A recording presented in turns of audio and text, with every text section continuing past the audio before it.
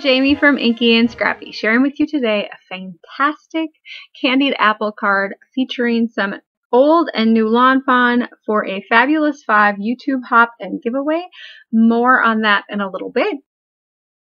I will share my color guide on my blog if you are interested in the colors that I use today. So using some old stamps, I brought in that old candy apple, and then I brought in the Fangtastic Friends stamp set, the new Absolutely Awesome stamp set, the older but not too old Crafty Friends stamp set, and then the Fangtastic Friends add-on as well. So I'm just going to start picking out my color palette and my papers here. I like to take my swatch card because I've already colored all of my images and I haven't gotten that far on my card. Sometimes I do it the opposite way. I do my card base and then color my images. Well, this time I decided to color all of my images and then build my card from there. So I had the idea of what I wanted to do in my head, and it was just a matter of getting it all onto paper. I liked the look of the other cardstock that had the wood grain flooring, I guess you could say, where it doesn't all line up straight. And so I'm just creating my own with that warmer brown tone. I wanted it to have that more of a caramel, is it like a caramel colored brown? I thought it went better with my color palette, a little bit richer and deeper in color. And I am taking out some 5.5 by 7 dies to cut that panel out. And then I also cut a panel out of some super smooth Nina Classic Crest 80-pound cardstock. Sorry, I forgot.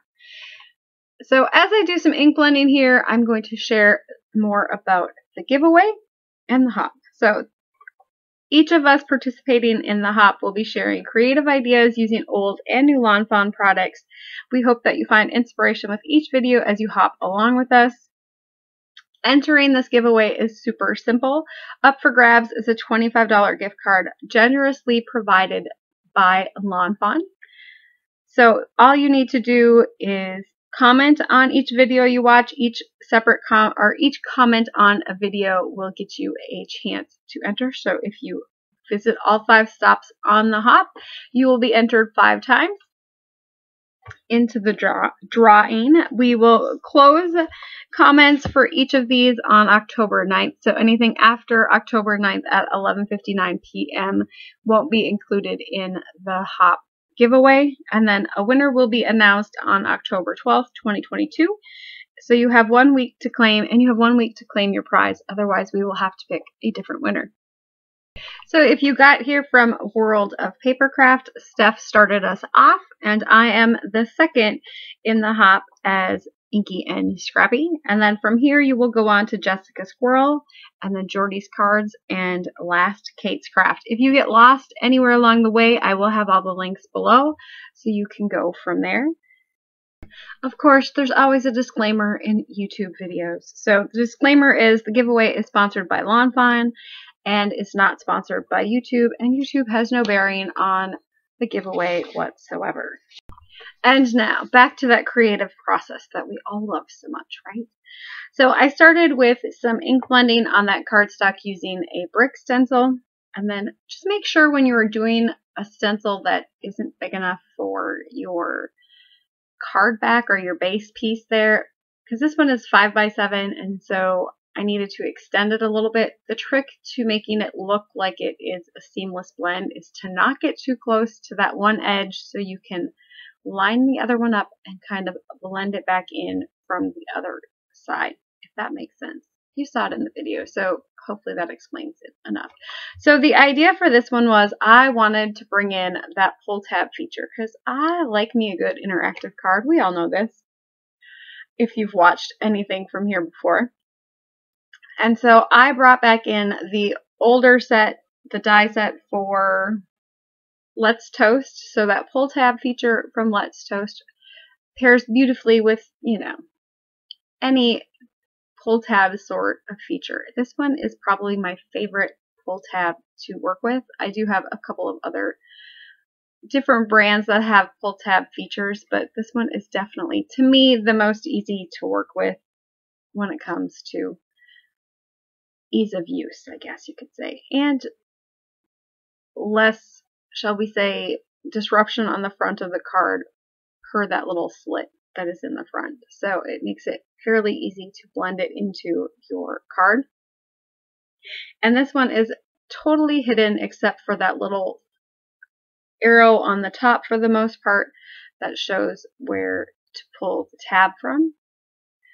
So I wanted this one to have that surprise feature where the bat is pulling that larger caramel / candied apple out. And it's a really candied because they're vampire bats, so it's blood red. I don't know what them bats have been concocting in their little cauldron of red gooey bubbles. We're going with candy apples though, because this is a kid's show. I did bring in some of that Distress candied apple spray stain and then some mica from Brutus Monroe, just one of their frosted mica water H2Os or their watercolors.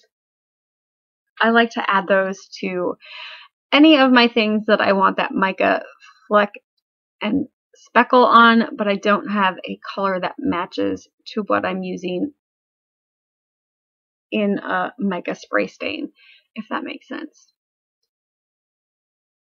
So I will finish, I'm going to just adjust my coloring or cutting out here a little bit. I don't actually end up using that little bubble that I cut out separately, but I thought it was an option, so I did cut it and save it and put it off to the side. So I cut all of my images with the Brother Scan and Cut for this one, and so I did alter that caramel apple from the set by just adding some drippies to the bottom of it.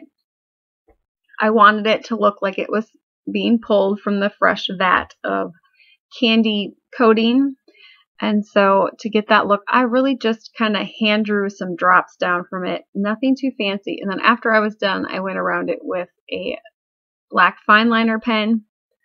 And if I'd have thought ahead of time, I probably would have masked off the bottom of the candied apple, but you really don't see a whole lot of that black line anyways because it kind of gets covered with the drips that are coming off.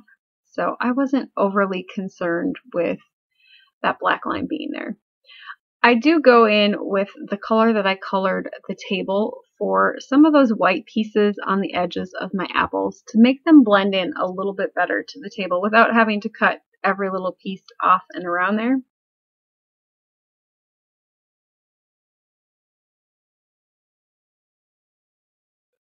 So in my head, I had this one planned out from like the get-go. So I actually ended up just buying the caramel apple because when I saw the bats and I thought of the cauldron, this is what I thought of was, well, even that absolutely awesome set. I was like, oh, there's the little candy apples or the caramel apples in there. And that big one would go so good with some of the other cards. I absolutely love the fact that Lawn Fawn works so seamlessly with each other in sets. Like, there's just so many options and things that you can do with them. So this was, one of those ideas. So I need to hide my candied apple behind something because my pot isn't really big enough to hide the whole of the candy apple. So I'm going to end up popping up my flooring piece here instead of just popping up my cauldron. I figured this way I didn't have to worry about any of the apple sticking out of the cauldron to make this work. And so I could stick it behind the flooring and nobody would know that it's back there. So it kind of gives that complete surprise of the apple getting pulled out from the cauldron. I'm going to just take my bone folder here and make sure that that is folded well or opened well. The creased lines are in there good. And then I will cut and assemble the little bracket piece, the stabilizer for my pull tab. I am having a hard time with words today. I'm sorry. So I made sure that my pull tab kind of matches my background. So adding that brick to it and then doing some ink blending with that black soot just to make sure it all blends together well. And making that outside of the card kind of darker and that center the brightest, that's where your eye is going to be focused the most. And so it just kind of pulls everything, pulls the eye into the middle of my card. And so for this one, I just kind of sketched where my apple is going to sit. And granted, this is on the back side or the upside down side. So this way I knew that where the little squiggle is with the pencil, I don't want any adhesive to get close to that. I'm using some super thick foam tape that I actually picked up from Amazon. And then I will put that on, and then you can see that the apple is still going far enough down there and it's coming up just fine. It is not hindered at all. So I just like to make sure that I do that beforehand. I also picked up some full adhesive backed foam sheets. So these are, I think, like a half a sheet of paper size wise. And so I cut that down to what I needed for the back of my panel. I want my panel to have a lot of stability to it. And so to make sure that it has that room for that pull tab to work, and these are fairly thin foam sheets, to make sure that pull tab has plenty of working room, I just used that foam sheet on the back and cut around where the pull tab needed to be. And then I could build my card front from there. So I don't have to worry about flipping it over later and adding all of the pieces. And I did go back and add, so my red splatter, it was not dry when I started. I knew it was not dry when I started. So I was just very careful as to make sure that my fingers were not covered in red sparkly splatter while I was adding all of the things. So I'm going to add in my apples over there, and then of course we need a little spooky spider in a spooky little scene, right? And then to pop him up, because my base or my flooring is popped up, I felt that I needed to pop up that really thin cobweb strip there. The spider itself is actually adhered onto the floor, so it's not popped up at all. And then I'm just going to continue to add in some more foam for my front figures, and then any figure that is in the background that I want popped up further. I did pop up the bat with the little potion bottle with that full thickness foam, so it is the same height as my flooring. And then adding in the one bat with the book popped up, and then the little spider with the other potion and spells book directly to the floor, so it looks like it's further back on the floor. And then, of course, popping up that little bat with the little stirring spoon there. And then we will add that. I might over foam my pieces. I don't know. I use a lot of foam when I do scene cards. And then adding in some more elements just to kind of fill in the scene. Adding in my potion bottles.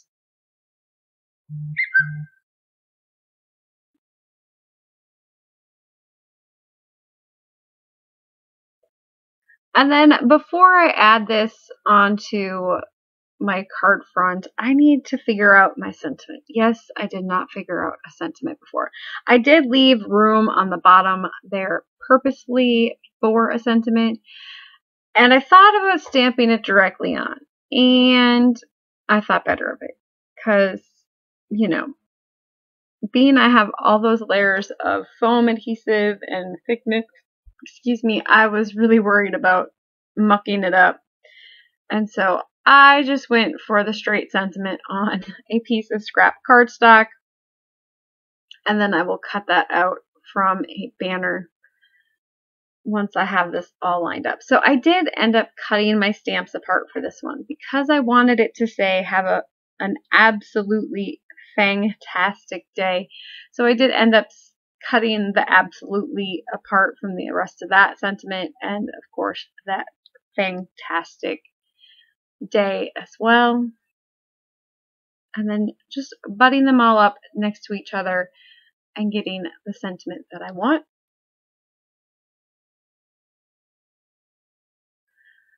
And then to decide if I wanted to bring in some red or if I wanted to pull in some more of that green. I really was kind of going back and forth.